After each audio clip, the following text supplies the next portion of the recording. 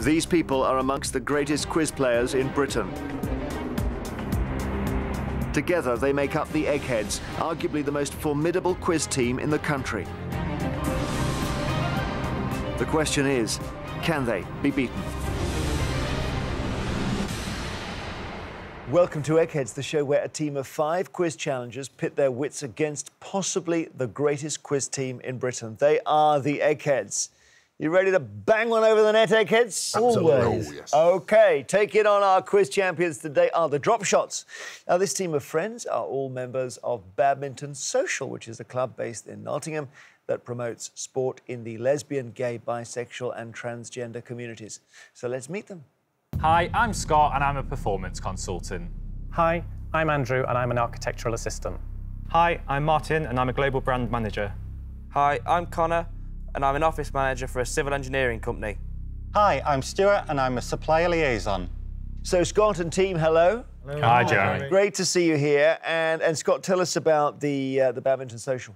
Yeah, so we're a team of badminton players that play in Nottingham, specifically designed to encourage people that are lesbian, gay, bisexual or transgender, just to really promote inclusion, just to build their own social skills, but also any kind of sporting, fitness and stuff like that. Sure, and why badminton? Well, I do like badminton myself, so I think I know the answer, but what is it about badminton? I think fitness, first of all.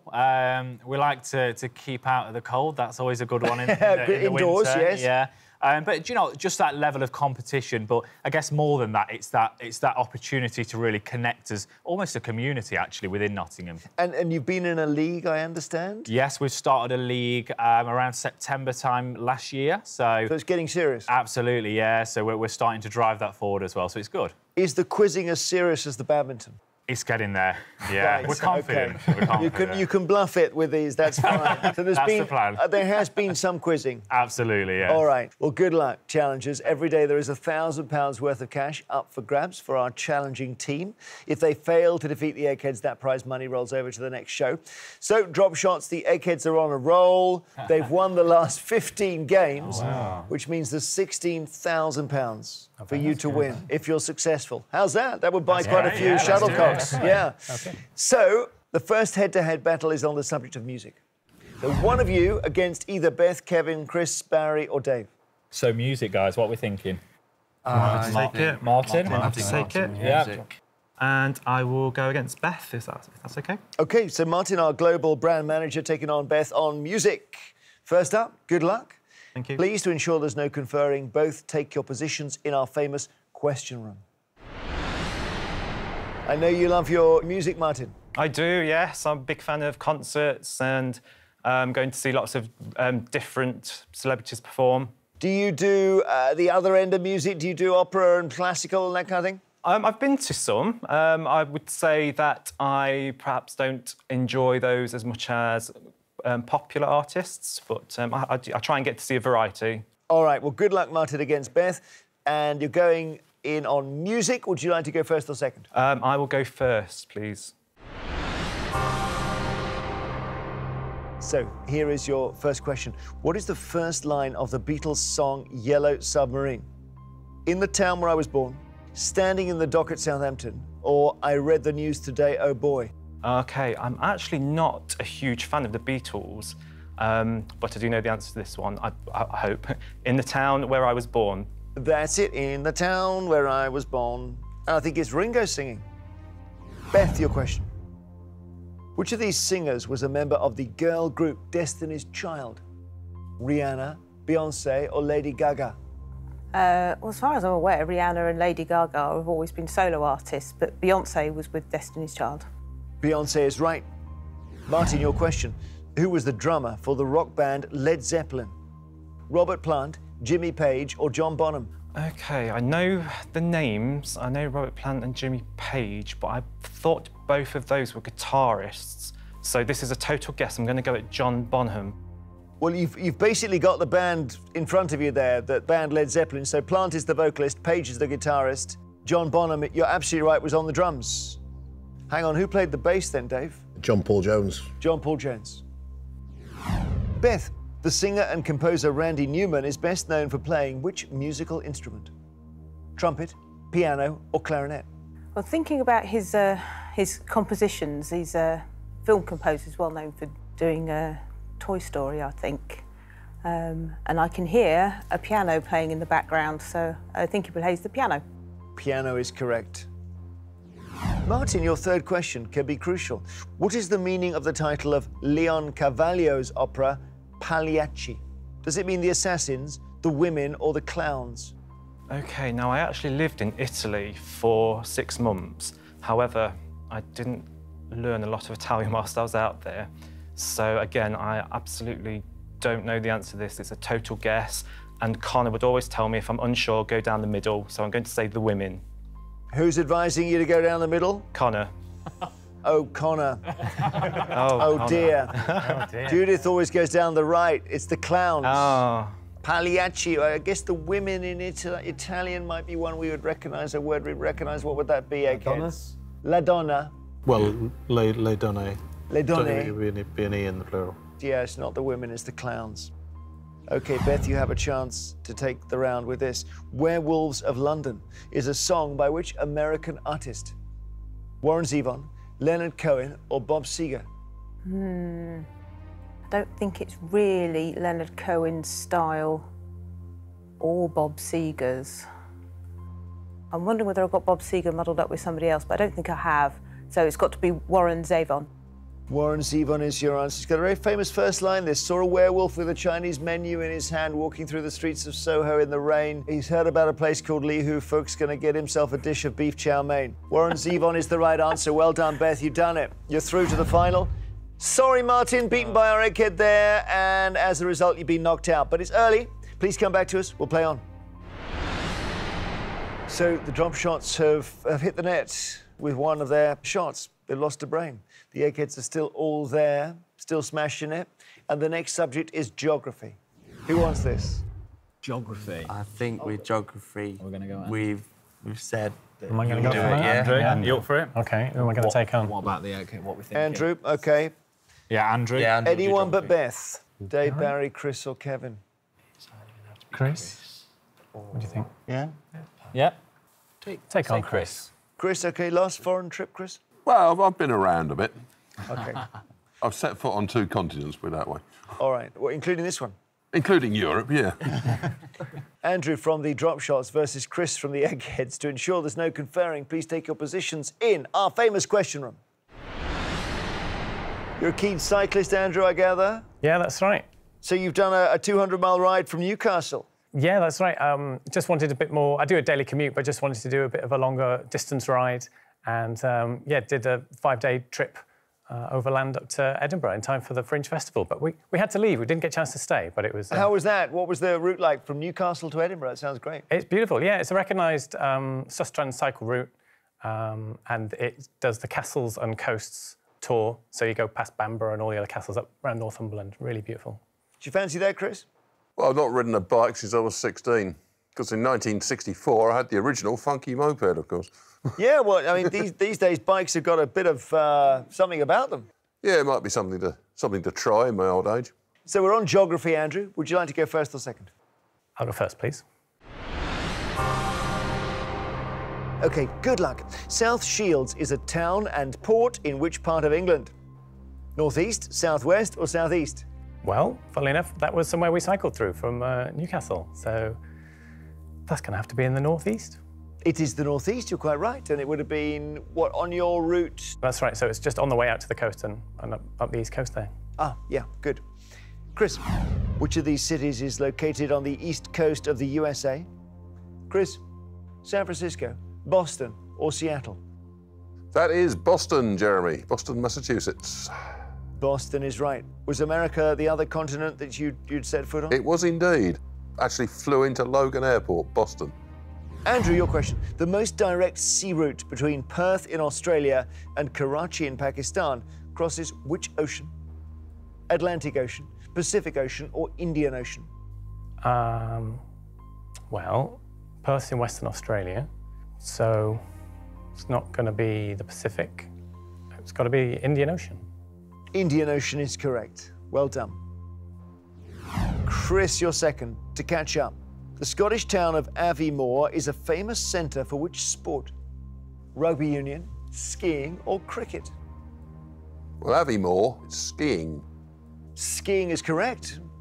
We're trucking along quite handily here. Third question can be crucial, Andrew, as Martin knows. Here we go. Greeka Land East and Greeka Land West are areas in which African country? Tunisia, Nigeria, or South Africa? So I'll spell it for you. Graqualand. So Greeka Land East, Greeka Land West. I'm not strong on African geography, I must admit. Greeka. I'm wondering whether it's South Africa. I'll go with South Africa, please. South Africa's correct. Well done, well played, 3 out of 3, nicely done. Okay, Chris, to stay in. Monterrey is a city in the northeast of which country? Monterrey. Brazil, Colombia, or Mexico?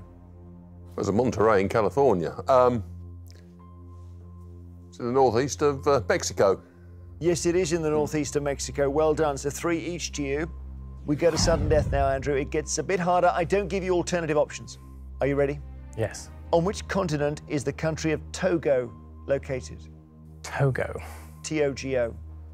I think Togo's out in the Pacific, so that's either going to be Asia or Australasia. I want to say Australasia. Australasia. No. Now, I'm just thinking, have we got confused? Is there a Tonga in the Pacific? Tonga. Tonga is in the Pacific. Togo is in Africa. Oh, is it? Oh. So the answer we wanted was Africa. Chris has the chance to take the geography round with this question. Often abbreviated to IDL, what is the full name, Chris, of the imaginary line of navigation on the surface of the Earth, demarcating the change of one calendar day to the next? That is the International Date Line. International Date Line is the right answer. You've taken the round. Sorry, Andrew, knocked out there by Chris. Yeah. Return to us, please. Both of you rejoin your teams and we will play round 3. The drop shots have lost a second brain, so they're 2 down now in the final round. The Eggheads are still all there. So now is the moment, gentlemen, to knock one out. And it's film and TV. Who would like this? Film and TV. What are we thinking? Connor? Was that one of yours? I'll be happy to take film and TV. Give it a go. Yeah. OK, Connor, against which Egghead? And you can have either Kevin, Barry or Dave. Who do we want to take out? Do you want to take on Kevin? Do you want to try Kevin? Should we give Kevin a go? Yeah. I'll give Kevin a go, please. I think it's wise to try. Hurl yourself at him. See what happens. Connor from the drop shots is going to try and smash Kevin over the net. Sounds a bit drastic. Well, sometimes it needs to be drastic, Kevin. To ensure there's no conferring, please take your positions. Well, Kevin, if you win this, it will be your 699th victory in that booth. Oh, well, OK. Well, that's okay. That's something. So I don't know what happens when we have 700. We get streamers coming from the ceiling and stuff. Open to money as well, if that... Oh, no, that's out the question. Connor, you have an addiction to Marmite. Yeah, I actually had to stop purchasing the squeezy bottles because it was just too easy. It's I've got a bad habit of getting a block of cheese as well and covering the cheese and just knocking it back. Right. Is that your only hobby, or...? Yeah. I play golf as well as playing badminton with the lads. And after a big victory on the golf course, you knock back a few tubes of Marmite. Yeah, or a pint. Well, I'm sure it's doing you no harm, Connor. Good luck here. Film and TV, Connor, would you like to go first or second? I'd like to go first, please, Jeremy. And here's your first. Martin Roberts and Lucy Alexander have presented which TV show? Homes Under the Hammer, Ready Steady Cook, or Antiques Roadshow? Would you be all right to repeat the names for me, please, Jeremy? Of course. Martin Roberts and Lucy Alexander have presented which TV show? I don't think it's Ready Steady Cook. So it's a toss-up between Homes Under the Hammer and Antiques Roadshow. And something is pulling me towards Homes Under the Hammer. So I'm going to go with that, please, Jeremy. Yeah, you're right. Homes Under the Hammer. OK, Kevin. Denzel Washington was born in which year? 1934, 1954, or 1974? I believe he is in, he's just into his early 60s. So that makes it 1954. It is 1954. Well done. Here is your question, Connor. What was the name of the bar worker played by Shelley Long in the TV sitcom Cheers? Carla, Diane or Rebecca? Now, I'll honestly say I haven't heard of it, which means it's probably going to be going back quite some time. A name that you'd probably associate with a bar worker, I don't know, if that's what I'm going down, but I'm going to go Carla, please, Jeremy. Eggheads, is he right? No, it's Diane. Diane is the answer. Down the middle. In Cheers. You not seen Cheers? Never. Okay, Kevin, your question to take the lead. In which 2015 film does Sir Patrick Stewart play the leader of a gang of neo-Nazis? Is it Green Room, Patterson, or Moonlight? Well, I have actually seen this, so no point mucking about. It's a very unusual role for him, and it's in Green Room. Good film? The director has done one previously. I thought the first one was actually better than this one, which is called Blue Ruin, but this is pretty good. Green Room is the right answer. He's in the lead, and that means, Connor, you need to get this one right. Are you still doing your go down the middle rule or not? I should have done it on the last question, shouldn't I? Here's your question, Connor. Good luck. Which of these films features an angel called Clarence? Connor, is it A Matter of Life and Death, It's a Wonderful Life, or Here Comes Mr. Jordan? Again, this was kind of a bogey subject. I'm really going to have to take a guess and stick to me and go down the middle for It's a Wonderful Life. It's a Wonderful Life is right. Paid up. You got it. The system worked at last. Okay, so level, but Kevin can take the round with this. Chabari G, Beats and Grinder are characters in which TV comedy series? Chewing Gum, People Just Do Nothing, or Youngers? I've heard the struggling here.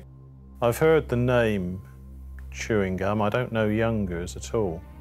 I'm not going to go for either of those because I just don't know anything about them. The only thing I can latch onto here, and it may be nothing to do with those names at all, is that People Just Do Nothing, I believe, is about a sort of crew of DJs in West London from sort of various ethnicities. So I'll say People Just Do Nothing. People Just Do Nothing is the right answer, Kevin. Good quizzing. Okay. You've taken it with 3 out of 3 in the film and TV rounds. Sorry, Connor, beaten by our egghead. Although the nice down the middle Down the middle, it works. It worked. It just worked perfectly there. So return to us, please. We'll play on. So as it stands, the drop shots have lost 3 brains from the final round. The eggheads have still not lost any. One last chance to get an egghead out before the final, and it's politics. Who's that? Yeah, I can take that. Stuart? Yeah. OK. Against which egghead? Who do you think? Connor, what are your thoughts on that one? Down the middle. Not down the middle. The only thing is... taking Barry? Barry, but that leaves tremendous deep Yeah. final regardless. Well, we'll just go, Barry. All right, very good. So Stuart from the drop shots is taking on Barry from the eggheads. So it's a big moment this. One last chance to knock out an egghead. Please, for the last time, go to the question room. Politics, Stuart, would you like to go first or second against Barry? I'll go first, please. Here we go.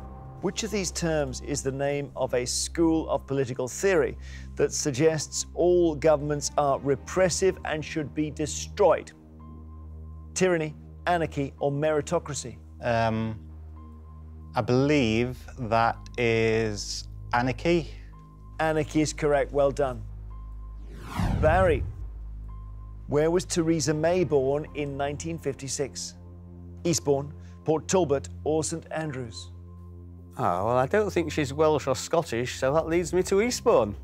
Eastbourne is correct. Good way of working it out. OK, Stuart, your second question. Boutros Boutros-Ghali served as Secretary General of the United Nations in which decade? 1970s, 1980s, or 1990s? I don't believe it was the 1970s, so that leaves the 1980s and 1990s. I'm going to go for the 1990s. You're absolutely right, 1990s. OK, Barry. Letters to politicians by which member of the royal family were referred to in the press as the Black Spider Memos? Was it Prince Philip, the Queen, or Prince Charles? And I've seen these letters, and they really do look like black spiders crawling over the page. And they were penned by Prince Charles. Prince Charles is correct. 2 each. The third question's important, Stuart. Here we go. Which left-wing political columnist published his first book, Chavs, The Demonization of the Working Class, in 2011? Was it Steve Richards, Owen Jones, or Andrew Rawnsley? I've not heard of the book. I've heard of some of the answers, so I'm going to go with Connor down the middle with Owen Jones. Owen Jones is right. Yes. Well done, Connor. This is working, this It's system. all right, isn't it? It's better than Judas to the right. Amazing. All right. You need this to stay in, Barry. Which Prime Minister made John Prescott a life peer in a dissolution honours list? Gordon Brown, Tony Blair, or David Cameron? I can't believe it was David Cameron. Oh, or was it? Let me think. How long has he been a Lord is the question. I think it's fairly recent, the more I think about it. I'm going to change my mind. I think John Prescott's only been a Lord fairly recently, so I'm going to say David Cameron. David Cameron? No. Because Cameron's Conservative and Prescott's Labour. Well, I know that, but... And it was Gordon Brown. Barry, Didn't know well it. done to our challenger. Stuart, you're in the final round. You've taken him down. You've knocked out an egghead. Barry won't be in the final. If you both return to us, we'll play that final round for £16,000.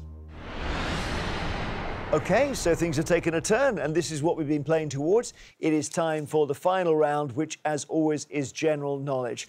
But I'm afraid those of you who lost your head-to-heads won't be allowed to take part in this round. So, Andrew, Martin and Connor from the Drop Shots, but also Barry from the Eggheads, would you please now leave the studio? Scott and Stuart, you're playing to win the Drop Shots £16,000. Dave, Chris, Kevin, Beth, you're playing for something that money can't buy, which is the Eggheads' reputation. And to keep this roll going, as usual, I will ask each team 3 questions in turn. This time they're all general knowledge, and you may confer. So, Drop Shots, the question is, can your 2 brains defeat these 4? And Scott and Stuart, would you like to go first or second? We would like to go first, please, Jeremy. OK, so good luck. The Xoloitzcuintli, or as it is also known, the Mexican hairless, is what type of animal? Horse, dog, or cat? Right, where we're going with this one. Xoloitzcuintli. I can spell it for you if you want. Yeah, go on. Xoloitzcuintli, all one word.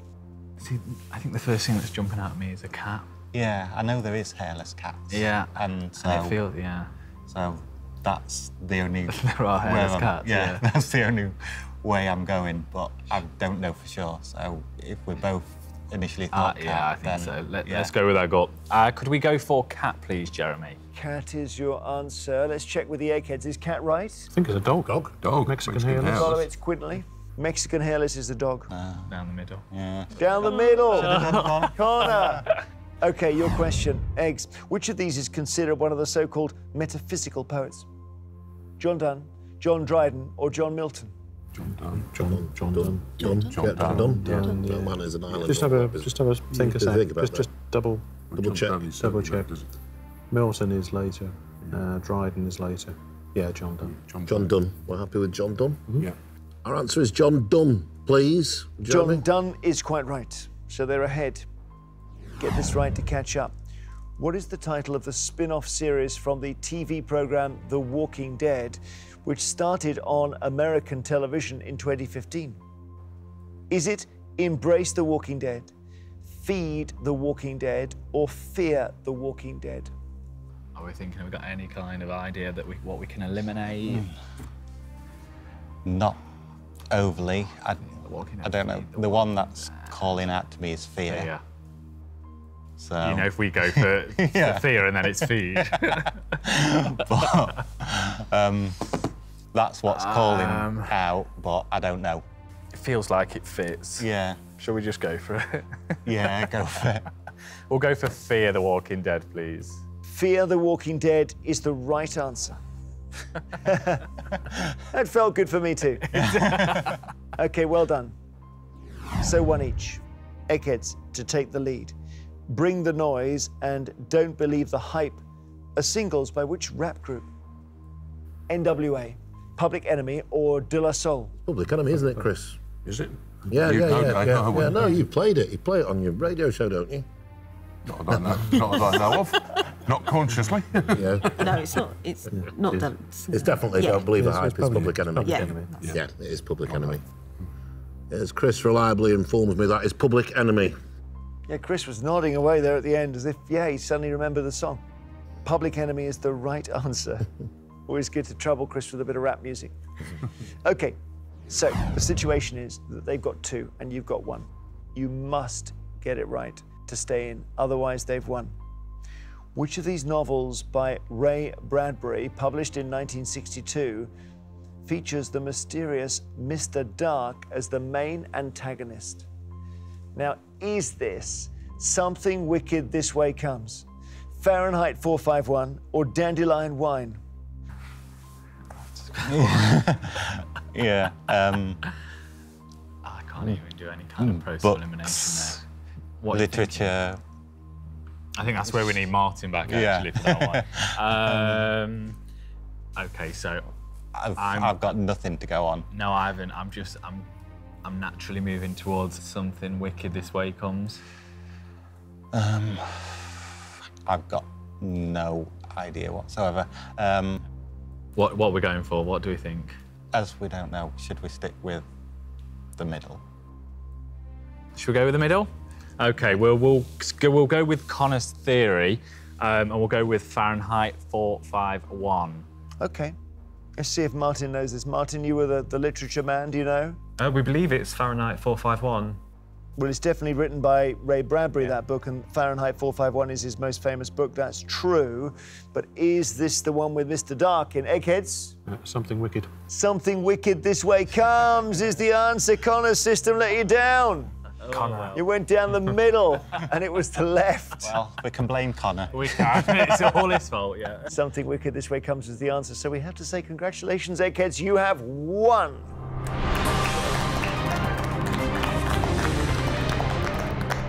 Well, I think we tested Connor's system to destruction there. We did. And it failed was, us at in the end. times, extremely powerful. There's no doubt about that. Connor, don't worry, it's not your fault. Yeah, they won't say that later. Commiserations, drop shots. The Eggheads have done what comes naturally to them. This winning streak continues. It's looking really impressive, isn't it? It does mean that you're not going home with the £16,000. So the money rolls over to our next show. Eggheads, very well done. Who will beat you? Only lost Barry today. Join us next time to see if a new team of challengers have the brains to finally defeat the Eggheads and stop this run. And if they do, the £17,000 they'll win. Until we quiz again, goodbye.